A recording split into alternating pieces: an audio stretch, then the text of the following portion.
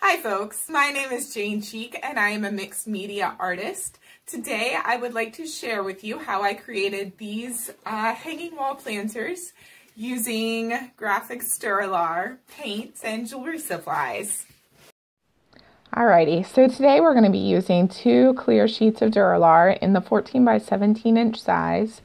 We'll use some high flow paint, spray water bottle, X-Acto knife, ruler, pen, paper cutter, scissors, a sewing machine, a crocodile, some eyelets and jump rings and chain and pliers, and the full list is down in the video description.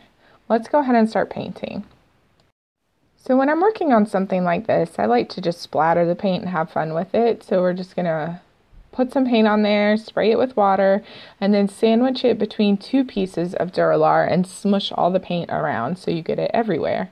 Then you can spray it with alcohol spray and either let it air dry or hair dry it if you're as impatient as I am. Once the Duralar is totally dry, trim it to a 14 by 14 inch square, and then starting with the painted side down, fold it into a basket using the Origami cup fold.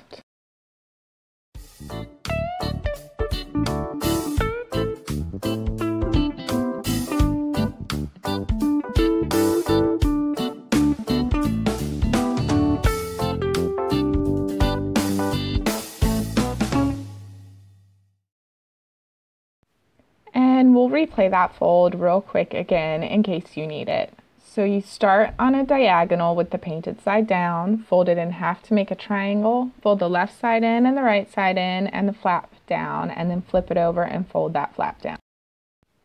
Alright, so next up we are going to add some decoration to the front of our basket, and I'm just cutting out some geometric shapes and taping them together. Getting a layout that I like, and then I tape it to the front flap of the origami basket and tape the rest of it so it's out of the way for sewing. Over at the sewing machine, we are going to use the leather sewing needle because that's designed for synthetics.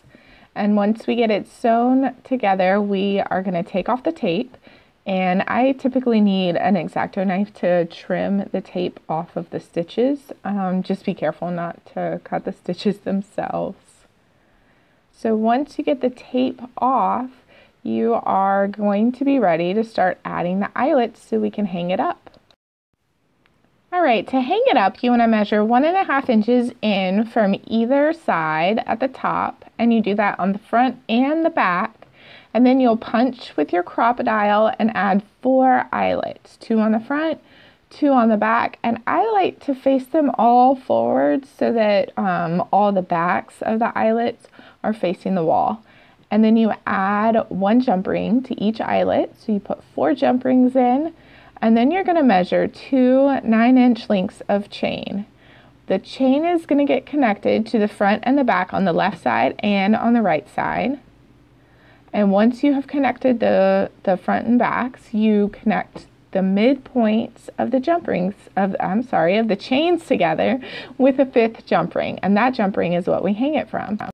So now we're ready to fill it up. So I put some rocks in the bottom of mine for drainage, and I fill it with dirt and add some pothos because pothos is really hard to kill, and a little bit of water, and then they're ready to hang up on the wall.